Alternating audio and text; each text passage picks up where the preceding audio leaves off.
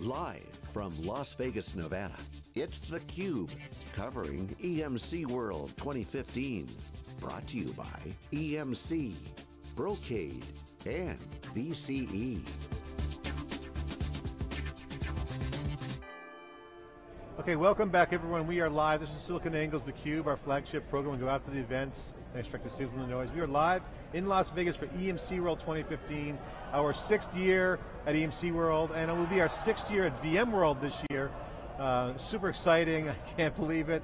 I'm John Furrier, my host Dave Vellante. Our next guest is Robin Matlock, the CMO of VMware. Welcome back to theCUBE, great to see you. Thanks, glad to be here, guys. So we'll be doing 6 years at VMworld. We started theCUBE in 2010. Wow. I'll never forget when you were saying, get that signage right behind theCUBE. I always said, I like her. Who is she? Oh, she's the one in charge.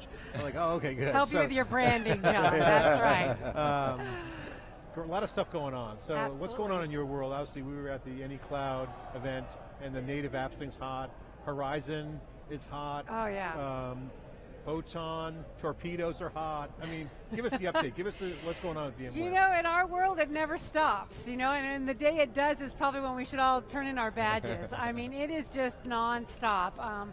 We've had some great new innovations announced. You were with us in February when we announced the One Cloud, any application, any device kind of vision and strategy, which is all about how we're unifying a hybrid cloud platform and taking the VMware stack that's been known in the software-defined data center, but extending that seamlessly to the hybrid cloud. Well, that's continuing to get traction. Just a couple of weeks ago, we rolled out 2 new open source projects, which were really new for us, and all about how we enable our customers to leverage their skills in really the vSphere stack, but deliver cloud native apps.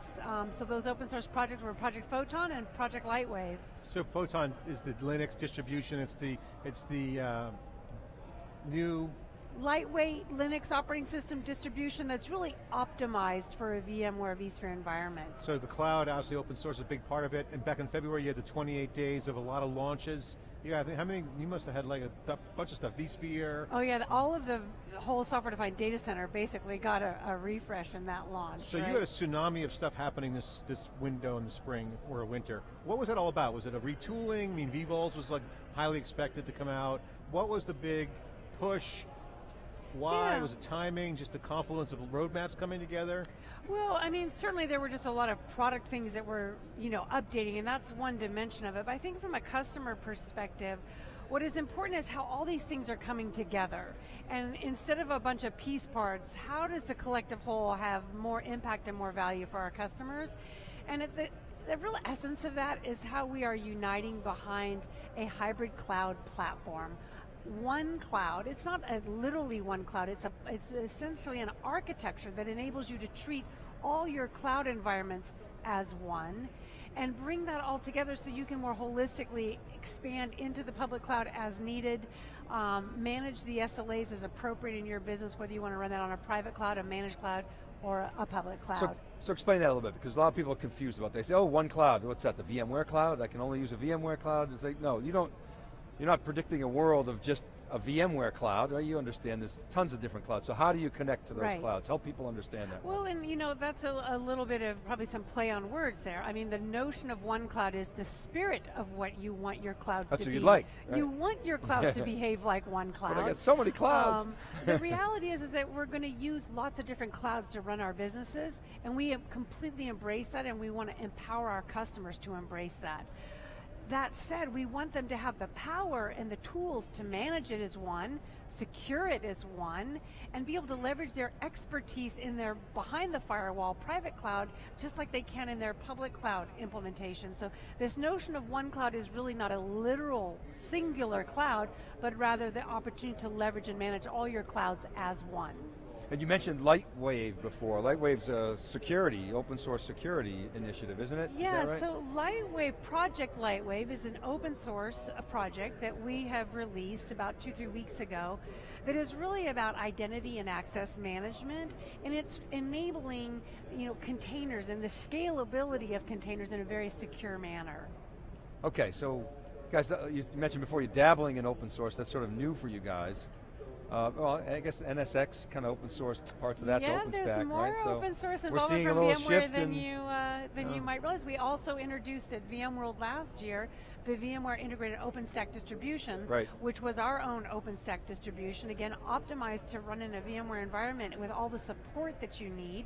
It's free to all of our vSphere customers, but it comes with a lot of support. So it's interesting, right? Because when these things come out, when OpenStack, oh, big threat to VMware. Docker, oh, big threat to VMware.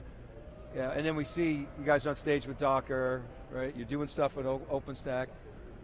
What's it like? What's the discussion like? You guys talk to customers, you talk about it internally, and say, okay, this is a trend. Trend is your friend, why fight it? What's your philosophy? Would you share that with us? I don't think I could just give a blanket statement of our philosophies in general about all, new trends. I mean, some that come up add tremendous value to customers. Others are just kind of, moments in time and they won't be around a year from now. I think what our job is to really assess from our customer's perspective, what adds value to their environment, how do we make their life easier, more productive, more effective? Containers is a good example. Containers have been around for a long, long time. What we want to do is help enable containers in a secure manner, enable you to leverage all that you've already invested in, get the benefit of the container, but also not throw away this investment you've made to run a better infrastructure, to tie to your storage, your networking, and your compute. Let's talk about what Sanjay Poonan's doing with end user computing, because we talked about Horizon briefly. You got an end user piece at the top of the stack, and then you got vCloud, vSAN, vSphere, and then a lot of stuff going on at the network. And Pat Gelsinger said to me at the announcement, because Google was kind of mentioned and the press kind of globbed onto the Google partnership, although it wasn't like as big as the other partnership. But Pat kind of gave me a little wink and he said, look, watch out for the network. Implying, and we've talked publicly about NSX and Nicira, a lot of innovation going on at the network layer, with the cloud, and then end user computing. What's going on at the top of the stack in terms of VMware? What's the positioning, and how's that evolving? Oh my gosh, that whole part of the business is really just like a rocket. And we, as you know, we acquired AirWatch about 2 years ago, I would say. And it's been a very, very successful acquisition for VMware. And it has taken our end user computing platform and what we're so strong in, desktop virtualization, but such a nice augmentation with mobility, device management, security, mobile app management, and the fusion of the two is really driving tremendous value to our customers. And it is leveraging the infrastructure, and yet it also has its own, trajectory and its own customer base. Deploying virtualization at the desktop and mobile are the outcome endpoints. So that's right. I mean, it boils down to how people want to consume their applications, and at the end of the day, they want to consume them in a variety of these form factors in a variety of ways. And IT is still burdened with the job of securing those, managing those, controlling those. All right, I got to ask you guys. Pretend I'm like, I don't know anything, or that could be true, but I'm a customer. Robin, so this federation thing, can you explain to me what this is all about, and how does VMware fit in the federation? Sure. So, we are a member of the federation, and there are 5 of us that are members, and we're a very proud membership. And our membership is really about how we run our business independently, but yet leverage each other's strengths to have more impact in the market and add more value to our customers. And one of the best synergies is where we have joint customers, where many of those federated companies are into the same customer. The customer's kind of asking, hey guys, can you work together? Can you help me integrate these solutions? Can you deliver more value? Instead of me dealing with 5 companies, can you really come together and give me a more holistic approach to my business, which is a great opportunity. Do you have access to tap into some of the pivotal stuff? Absolutely, the members of the federation are VMware, EMC, II, Pivotal, VCE, and RSA. So we have, access to all of that. Can you talk about the brand a little bit and how it's transforming, how it's changing? Who are your peeps? I mean, you were at the core of, IT, right? And it's evolving. Who are your homies, to use a Frank Slootman line? And how is that changing? Yeah. Wow, maybe you should tell me who my homies are. Hold on, let me pull up the data. Yeah, okay. They're all at Microsoft Ignite right now. They're all my peeps. They're all my peeps. Our roots are definitely in the practitioner audience. You go to VMworld and that is the core of the VMworld attendee. For sure a technical audience. And yet, so many of our businesses are evolving and touching different parts of businesses today that we're getting involved with architects, we're getting involved with DevOps, we're getting involved with core developers, and of course, they all are managed ultimately by the CIO of the organization, so we do a lot with CIOs. VMware is competing with Microsoft. Azure Cloud, we just saw that John Thompson, who's chairman of Microsoft, Satya Nadella is going after, taking over and pushing a big cloud mojo. But they have a lot of installed base like VMware does. Sure. I mean, if I'm VMware, I can see the little tea leaves being read by, yeah, Azure is a competitor to VMware. How do you guys, how are you positioning yourself against the other players on the market? I mean, it's really hard to do what you do as CMO of VMware. There's so many moving parts. Yeah. How do you position that asset against the competition and for customers to understand the value? Yeah, well, I think that is ultimately your last statement is what it's all about. It's about customer value. And you know, our strategy at VMware is stick to customer value. That's what we care about, that's what we want to deliver, and in the end, competitive landscapes will sort themselves out. And we are sitting on a rich installed base of customers who are devoted and very committed to our technologies, and our job is to help them leverage that investment and add more value on top of that. Help them go from what they've done in their private clouds and get them to the public cloud in an efficient, streamlined, cost-effective manner, all that leverages their skills, their experiences, their tools, their technology. I think we're as well positioned to do that as anybody in the industry. What's the most exciting thing about VMware? I mean, I get jazzed about VMware. One, we love Pat Gelsinger, we love having you on theCUBE. But it's technology innovation that's exciting, but it's also a chess game at the same time. You have a lead that you have to continue to win, and the challenge around, we just talked about that, so you got the chessboard, and you got technology innovation happening at the same time. So, you know, give us a flavor of what gets you excited, what's the exciting things that you guys are working on right now, so VMworld's coming up. You know, I think VMware has a roadmap before us and has really a strategy and a vision that's going to take us into the next decade. And I'm very enthused. I'm 6 years with the company and ready, I'm signing up for another 6. I think we have that much potential ahead of us. We are disrupting on so many fronts, but all those fronts are working together.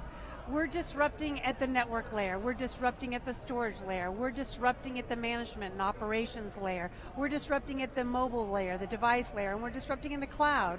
But all these things can work very seamlessly together, and I think the value that we need to keep striving for our customers is to help ensure that it all works together so that when it comes together, it delivers that much more value. It's just all about raising the bar. There's a lot of leverage points in there. I mean, when I say chess game, I mean like, there's a lot of innovation levers that you can move the ball down the field for customer value. You got cloud, you got virtualization, network virtualization, so super exciting. With all that, do you have a theme yet for VMworld picked? John. Yeah. Do you want to announce it on but I theCUBE? announce it right now. The good news for me is we don't yet. We have 2, we're playing with them, we're not finalized, and given the fact that neither of my bosses, Carl Eschenbach or Pat Gelsinger, have heard them yet, I'm not going to get to share them You don't want to brainstorm right today. now? Not yet, but coming soon. Okay, so I saw soon. some stuff going on Twitter about Throwback Thursday. I saw a nice thing going back. This is the first VMworld, I think it was 2004, was it? I think maybe, what was the first VMworld? The very first one? Oh, well, wow. This is our 12th year, right? Yeah, so it's, do the math for me, okay? 2012. So, you see the badges, so you 2012. guys get bigger and bigger every year. I mean, what's your philosophy? I mean, you're managing this growing tsunami of change and audience. Yeah. How do you think about VMworld every year? Well, you know, obviously I want VMworld to continue to grow with the industry, so that's my first objective. You know, at the core of VMworld is a technical conference, and I hope it always stays true to its technical roots, but the technical audience is diversifying, and it's no longer just about virtual, you know, admins. It's now starting to become the desktop guys, the networking guys, DevOps, the storage guys, the DevOps guys, the developer community. So it's definitely broadening, but it's staying a technical conference. And I think we'll stick to our roots in that regard, but we definitely look to cover more aspects of IT. IBM's consolidated all their shows into 2 big monster shows. You see Dreamforce with Salesforce, Oracle, Open World. There are mega show themes going on. Is that something that you see in the future? Well, I certainly see growth in our future, but I also think that one of the things I want to protect is the experience. Yeah. And when you come to a VMworld, there's a certain vibe. It's geeky, it's techy, it's fun, it's spontaneous, and it's educational. big, it's educational, and it's about the without being ecosystem overwhelming. too. And it's got that not just whole about ecosystem. one company. Right, so for me it's probably, I want to measure our success less on whether we're the biggest show in the world. I want to measure our success if we have great customers coming who really engage and get out of that conference, something really meaningful and come back year after year. What's your plans at EMC World this year? What do you got on the agenda? Customer talks? The good news is Pat's on stage tomorrow for the keynote, so I hope you go watch the keynote. We'll and do a great presentation, lay out our strategy and vision, focus on the things that are really relevant to this audience, what we're doing in the hyper-converged space, what we're doing in vCloud Air and public cloud. I think it'll be really interesting, what we're doing with virtual SAN and storage. All right, Robin Matlock, CMO of VMware, thanks for coming on theCUBE, great to see you. Always a pleasure, guys. VMware, exciting, technology change, business opportunities, business outcomes, all part of the EMC theme here, of the information generation. Virtualization is a big part of it. This is theCUBE, we'll be right back with more after this short break.